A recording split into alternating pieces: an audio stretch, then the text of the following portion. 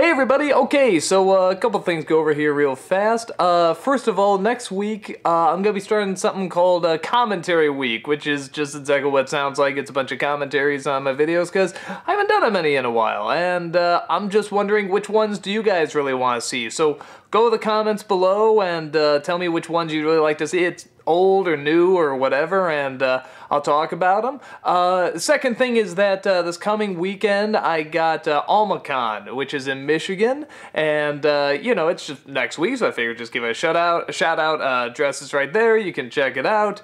Go ahead and see if that's something you want to go to. Lil Karibo's gonna be there, all sorts of good people, so go ahead, drop by, check it out. But that's not what you want to hear about. You want to hear about my thoughts on The Hobbit, The Desolation of Smaug, because it has been so friggin' long since, like, that movie's come out. And I only now, like, yesterday, finally got a chance to see it. It was like, and there's no showings for it. They're all, like, one showing a day or something. If I only found one movie theater showing, and we had a couple around. So, that's an interesting sign. And like I said, just a real impromptu thing because people have been asking, what do you think, what do you think? So this is just a fast video saying what I thought about, as well as getting some other news out. The first film, if you don't know, I really like the first Hobbit, despite the fact I know it's, you know, not the most focus and not really a big grand epic or anything, but I really like it because I always said it's like the Fellowship of the Ring I felt I never got, because I felt Fellowship was supposed to start off like a really small story that got bigger and bigger and bigger until it turns into the grand epic. But I never thought they got the small stuff right. It was edited too fast. There were a bunch of weird close-ups and stuff. So I really like The Hobbit. This was the first time I felt like I could just relax in Middle-earth and enjoy it, and enjoy the Shire, and enjoy the people, and I greatly enjoyed it. Even though what everybody says is right. I know they had to put in a lot of filler and stuff, but I liked it a lot. Now we got the sequel here, we got The Desolation of Smaug, and I was really shocked to find I really did enjoy it, which I could be opening a can of worms with that.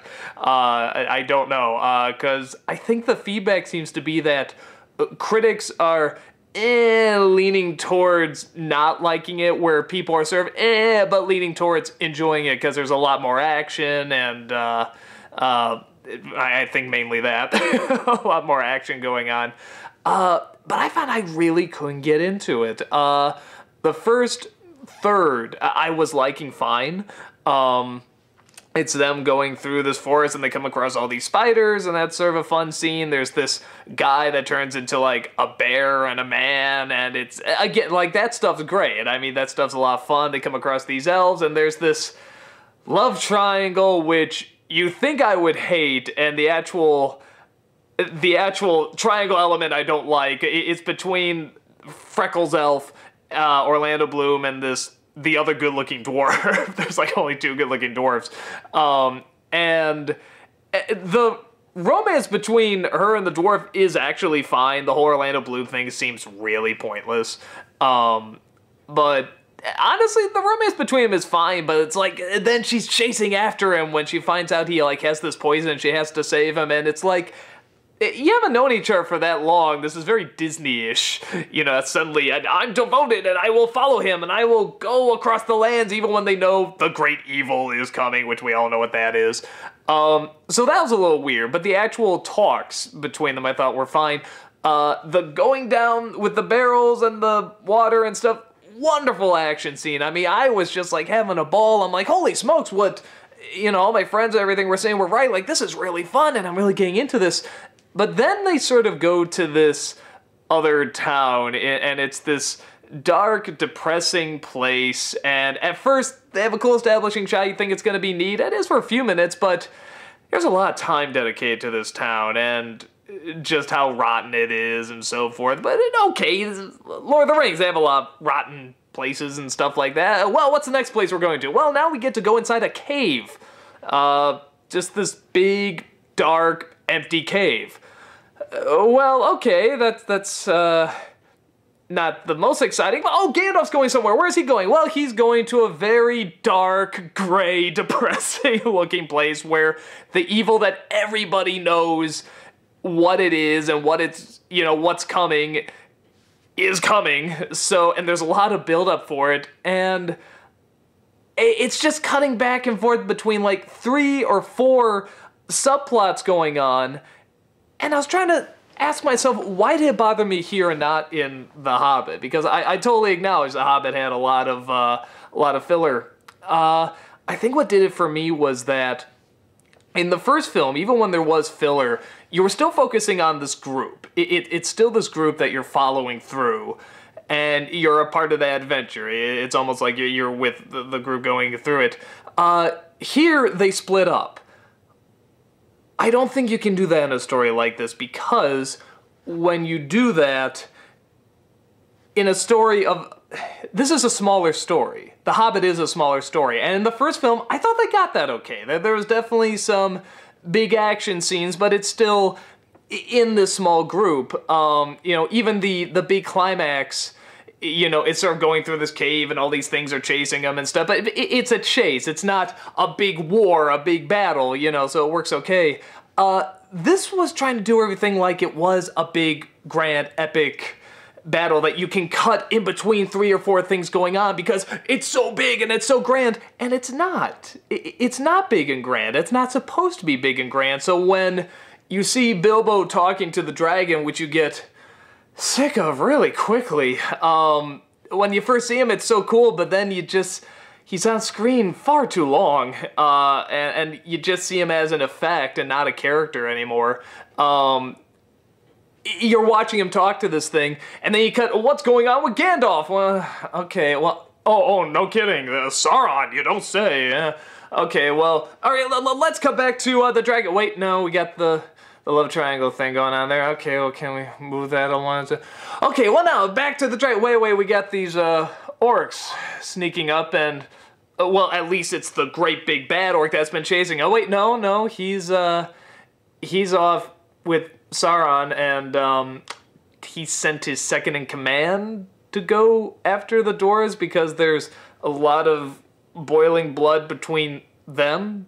Apparently him and Legolas, because they have a stare down, and the movie ends with him, like, chasing after the orc, and we don't know what happens, so it's like, ooh, I really want to know what's going to happen there. And then finally we get back to the damn dragon. They say about 5 words, and then we cut back to Gandalf, and then we cut back to the orcs, and then we come, and I don't care.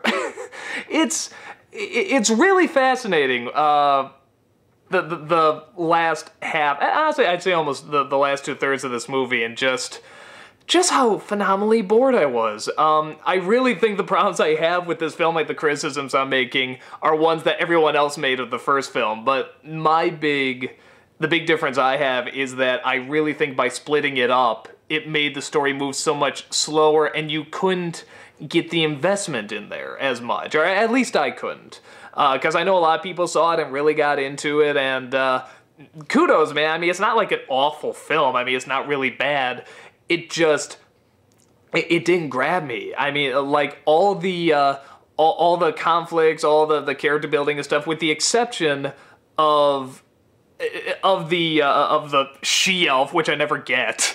You know, it's like, what, with the he-elf, is that what they call the males? I don't get that. It's like saying, you know, if a woman comes and say, hey, she-woman, whatever. You know, between her and the dwarf, like that's fine, you know, for the first bit. That was good character building. But after that, you get some stuff with, you know, the other dwarves, like, trying to find their way in, you know, and even when they're trying to get into this door that's very similar to the, when they're trying to get into the Mines of Moria, but whatever. I remember the Mines of Moria, like, looking very, very blue and very pretty and nice and everything, and this is just gray. It's like, we have 3 or 4 different gray, dark, unpleasant settings that we're constantly cutting back and forth to, and that's not fun. And the big chase with the dragon at the end goes on forever because you can't look at anything. It's all in the dark.